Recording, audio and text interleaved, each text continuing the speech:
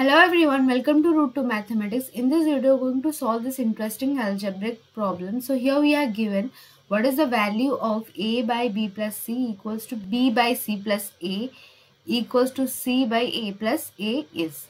Okay, so before going through the solution, please subscribe to my channel and click the bell icon for more such interesting questions. So without any delay, let's just start the solution. So we have given a by b plus c equals to b by c plus a equals to c by a plus b. Let's just assume these all ratios were equals to a constant k. Okay, let's take it as equation 1. So from equation 1, we can write a by b plus c equals to k. Okay, this one, by equating this ratio with k, this implies we can write a equals to k multiplied with b plus c. Let's take it as equation 2. Now, equating the second ratio with k.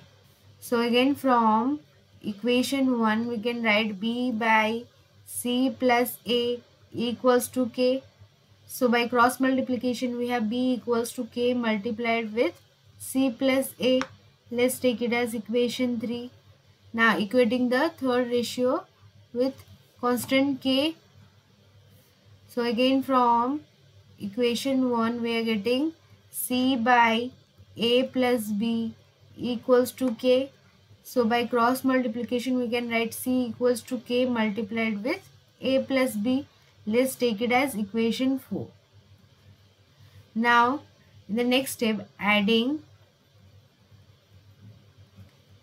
equation 2 with equation 3 with equation 4, we get, so in the LHS side we are getting a plus b plus c equals to, and the right hand side we are getting k multiplied with b plus c plus k multiplied with c plus a plus k multiplied with a plus b. Okay, so this implies this we are getting a plus b plus c equals to, now taking k common we have b plus c plus a plus b. This implies this a plus b plus c equals to k multiplied with 2a plus 2b plus 2c. Now in the next step, we have a plus b plus c in the left hand side, and here we will take 2 common. So we are getting 2k multiplied with a plus b plus c. So here we have a plus b plus c. So these two get cancel out. So we are getting 2k equals to 1.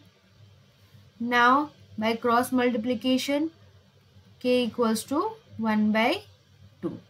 Okay, so what are asked to find? We are asked to find the values of the ratio which is equals to k. So we are getting k equals to 1 by 2 is our answer. I hope you have understood the solution. Thanks for watching. Please subscribe to my channel and click the bell icon for more such interesting videos. Thank you.